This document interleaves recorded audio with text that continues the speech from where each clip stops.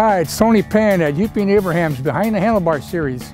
And today we're going to be talking about snowmobiles because it's winter out. We're going to be hitting some subjects you should know about safety and a little bit about maintenance and trails, so stay tuned. Before you get ready to go on that first ride on your snowmobile, make sure you've got it tuned up properly.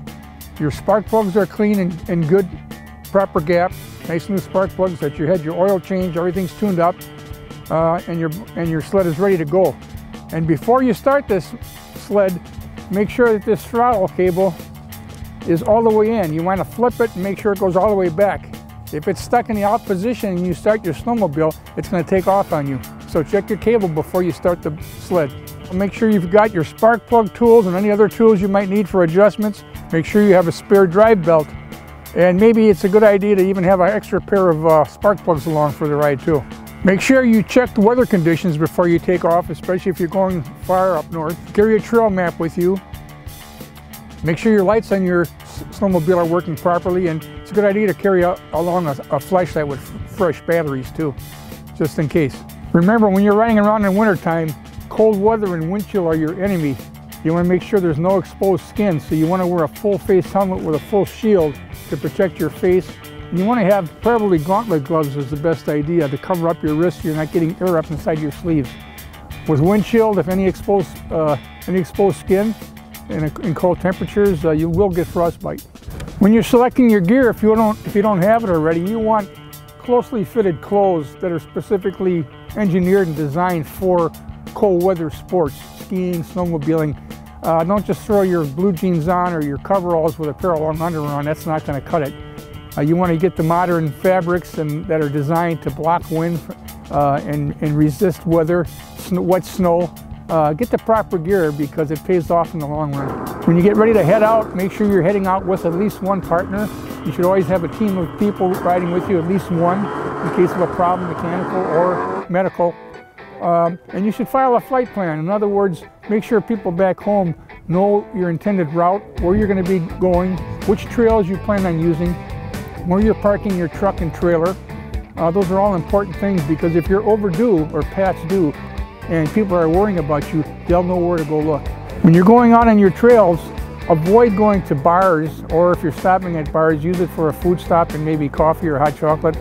Don't do alcohol or drugs when you're riding a machine like this because first of all, it impairs your reaction times, and second, alcohol actually exposes you to a better chance of hypothermia.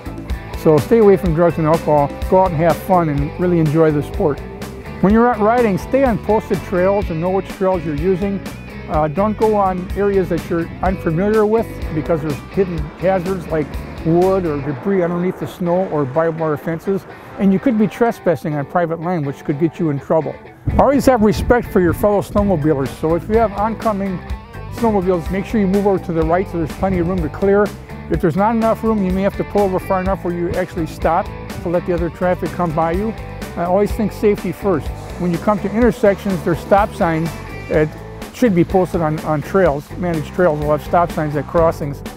Make sure you apply the same rules of the road to snowmobiles as you would to your car. A person on your right has the right of way, unless you're to the corner or to the intersection first, then you would have the right of way. But you know, play it safe because you don't know what the other guy knows and what his condition is. So always be safe out there and have respect for your other snowmobilers. Checking the temperatures before you go out snowmobiling could be important if you're going to be crossing any bodies of water. Obviously, if it's been warm out for a couple of days, I wouldn't trust ice. You should check the conditions before you cross the lake, or check with the locals. If there's a bar or a restaurant nearby, you can always stop in and ask about the conditions.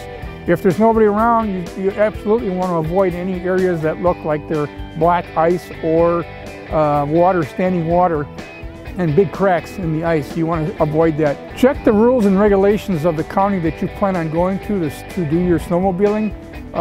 There may be different regulations as to how much snow is on the ground and what the temperature is, the minimum temperature, before they'll let you ride the trails, the organized trails. As you're out on the trails, always be aware of debris and other obstacles in the trail, even though it's a groomed trail. And watch out for branches that may have come down off of a tree, or some dead wood hanging down that may have fallen and is either blocking the trail or hanging low enough where it might hit you as you go under. Snowmobiling is a wonderful way to continue your recreation outdoors when there's snow and cold weather. So be safe, get out on the trails, watch the regulations and the rules, be sure you have the proper gear and have fun.